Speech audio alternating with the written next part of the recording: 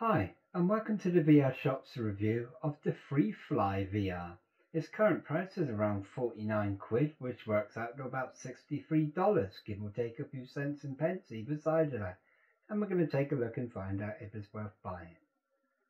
As always, this is just a quick overlook review. For more detailed information like weight, lens size, FOV, where you really look like a fly while wearing it, or where you see through the eyes of a fly, things like that, please do visit the website link in the description below. And by doing that, you're also going to help to keep these videos ads free.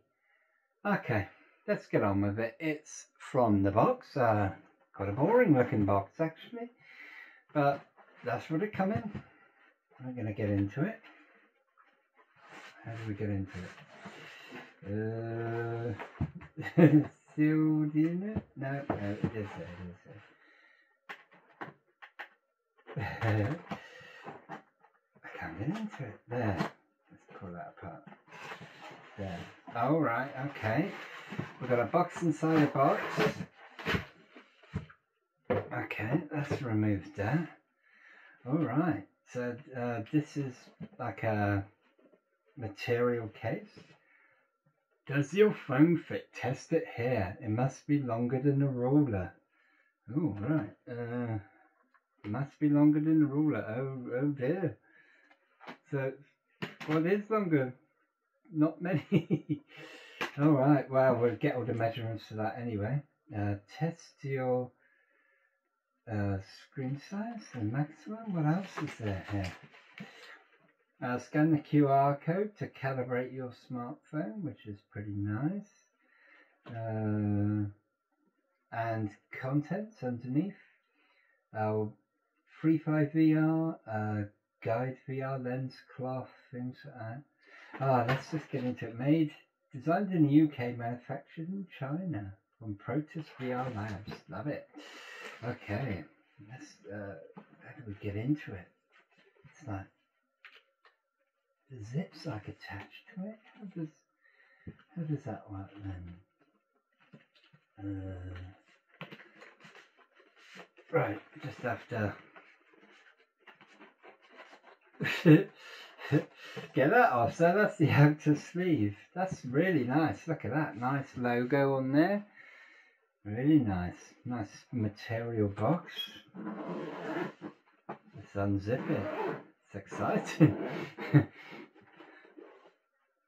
Wow, so that's what's in it. Okay, what have we got here? Our top VR experiences. Let's have a quick nose. Our top VR experiences, QR codes, downloading apps. It's got a QR code for Google Cardboard and the rest is in a different language. Nice, at least it's got that. Freefly instructions and instructions for the little remote. So you get that, and that's all different languages. And we get a little tiny remote, which I think we reviewed under a different name the other day, but it's still nice. Yeah, it's got the same sort of buttons. I'll put the link for the review in the description. Let's get the headset out. Oh, what else have we got? Hang on. Like a treasure trove of goodies. Nice QR code. Is it QR code? Nice. Microfiber cloth. Unbranded, but still nice. That's a really, that's some nice padding in there, and a controller. Always a little nice thing. I think I'm gonna leave that out because this does not look like an easy headset to understand at all. Okay, right. How does? Right, don't know. Okay, so this is the main headset. Oh right, it's weird.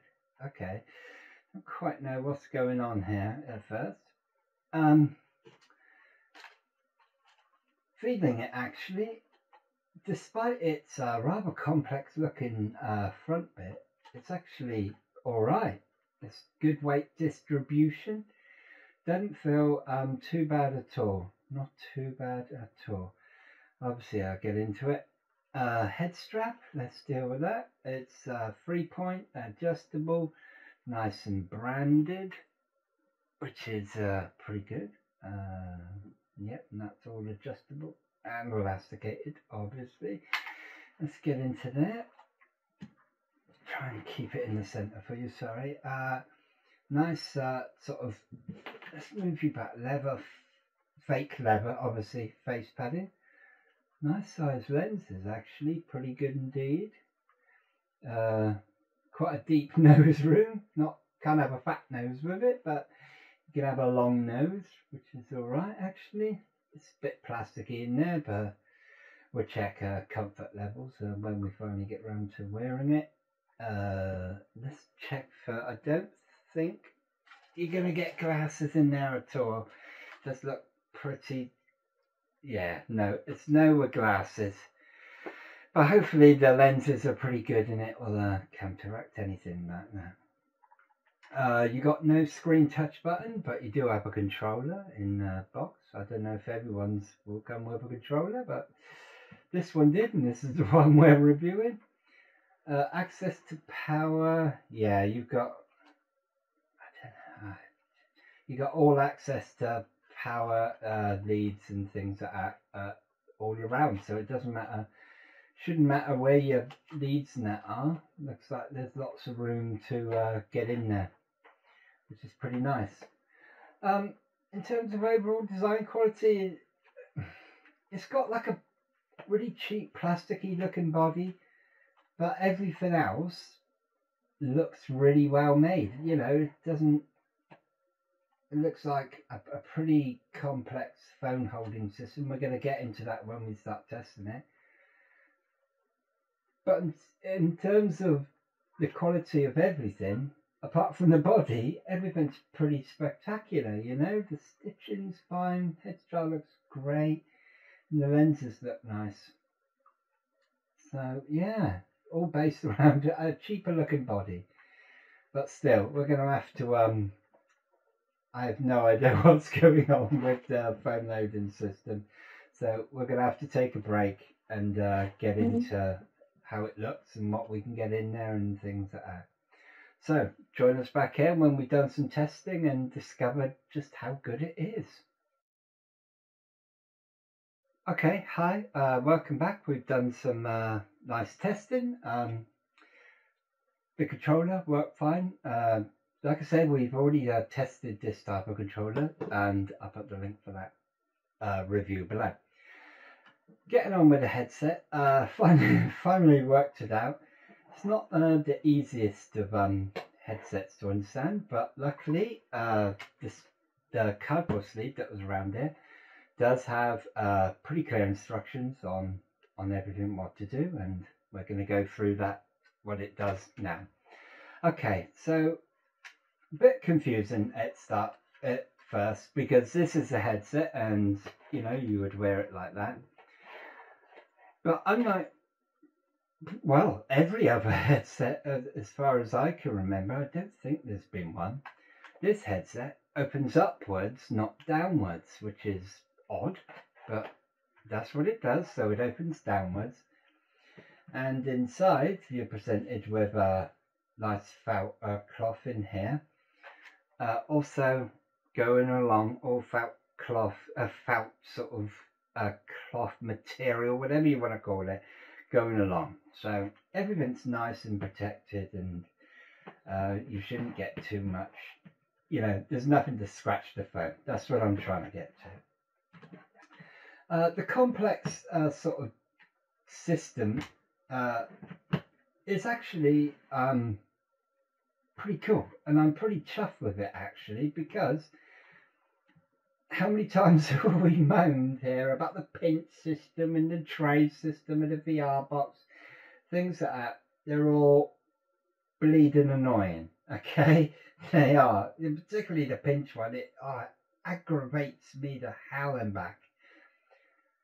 This system is much simpler. So the thing is, particularly with pinch systems, when you got a pinch phone lock, when you've got a phone like a 6 Edge, it can damage the side, you know, and it's got a mirrored back, the Edge.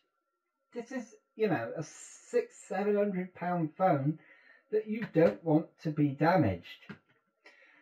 So the print system for this type of phone is just not going to work. But with this system, it does. But fitting it in, oh no, it doesn't fit. Well, that's when you close it up and you press the button just there, and you press it. There we go.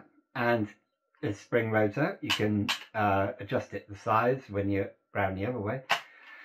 By pressing it once will make it large, well, the largest size that there is. And then at that point, you put your phone in and you just adjust these to go down. Little screw things, you can have them, you know, set up to your perfect phone size. And then you just literally click it in, locked in, and that's, go one more click just to lock that in. And that is already, because of the click system, already perfectly centered, which is beautiful. You know, I don't have to worry, you know, if you got these two already set up to safely secure the phone, you can just press the button underneath and just, there we go, boom, click in, and it's done. Obviously you've got to load your apps up before and then click it in, and I really like that, Earlier on, I'm not gonna I'm not gonna go through it today because it's difficult, quite frankly. But hang on, managed to get an Xperia Z Ultra in there. You take the phone out and maximize it to the widest it can be, and then by unscrewing these, you can simply slot it in there. It doesn't quite fit in there normally, but you only need to unscrew 2 of them, and believe it or not, you can get one of these in. Now it's a bit impractical, but oddly it really does fit, which is quite a feat indeed, really. I mean, I'm sure it would go in if you tidied up at the sides. I don't know how you could get it in there like that, but take them off and you got yourself something that even works with that, which is pretty impressive.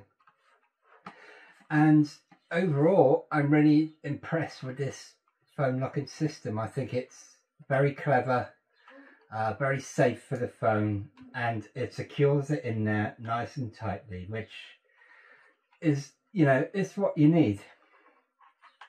And I really like that. I think that's one of the best phone locking systems that we probably ever reviewed, quite frankly. There's lots of room to get your earphones and things outside your phone that's not going to get scratched.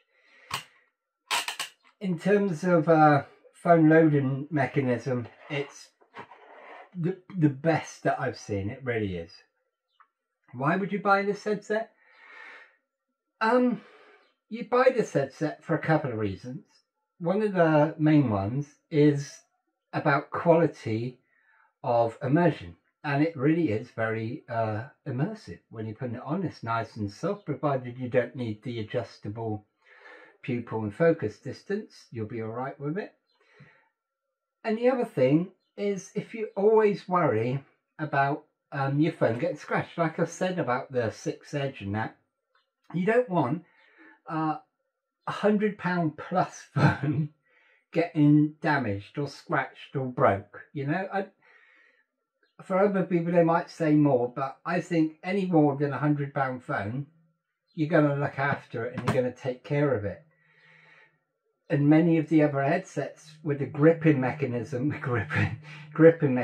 are, you know, they're just not good for it long term, and this is perfect for it. I think that pretty much covers it. The rest of the information is going to be on the website, and as always, if you've got any questions that you want to know about it, please do let us know and we're happy to answer them.